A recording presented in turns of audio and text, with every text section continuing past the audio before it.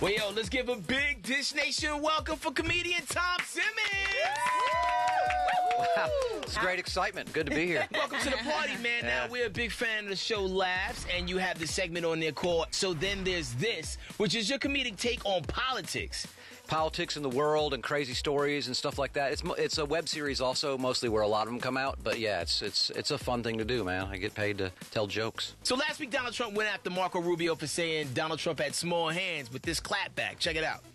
And I have to say this. He hit my hands. Nobody has ever hit my hands. I've never heard of this one. Look at those hands. Are they small hands?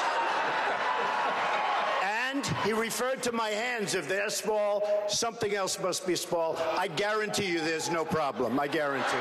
When has ever the size of a man's joint had any way on who wins a presidential debate? I don't think it's had any say. You know what I'm saying? Like I said, Hillary's hands are tiny, so she's got to have the smallest one. You know? And I don't know how you guys feel about Hillary, but I think she's been pretty amazing. You know what I mean? Her whole campaign's built around her family, and who's been more of a stalwart for keeping her family together through horrible crap than Hillary Clinton? If that had been my wife back in the day, my stuff would have been spread all over the White House lawn. She had a key in Air Force One, changing the locks on the White House. You probably wouldn't be here right now. Right.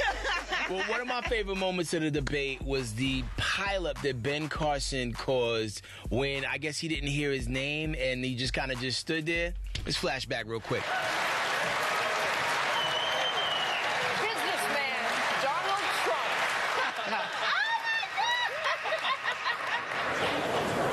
Florida Senator Marco Rubio. Rubio heard his name, those big ears. Former Florida Governor Jeb Bush. He's like, you missed your turn, bro. Ladies and gentlemen, the Republican candidate. Wow. They both missed the turn. Yeah, they did. Wow.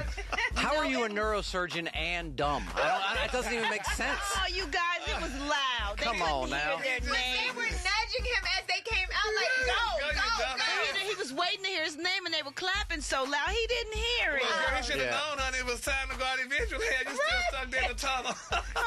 That might be the first time this year Donald Trump could honestly say he stood behind black people. That's a great line. Well, yo, man, so what can we see you do next? I don't know. I tell jokes. I got a tour going on called Sick of Stupid with me and this guy Stuart Huff and Cliff Cash, where it's sort of trying to give voice to sort of intelligent liberal Southerners, you know, which because the Southerners, we get represented as jackasses almost constantly. Yeah, so, and being, you know, like we're slow. Yeah. Well, you know, there's something that sticks to that, like the whole Confederate flag thing. We were like, well, the South doesn't need a flag that represents racism and ignorance. Our voting record takes care of that. You know what I'm saying? Right. Well, Tom Simmons, you are the man. Be sure you catch Tom Simmons on Laughs and check out So Then There's This, which you also can find on the Facebook page, right? Yes, you can. Check it out. One time for Tom Simmons. Yeah. Thanks, you guys. Peace.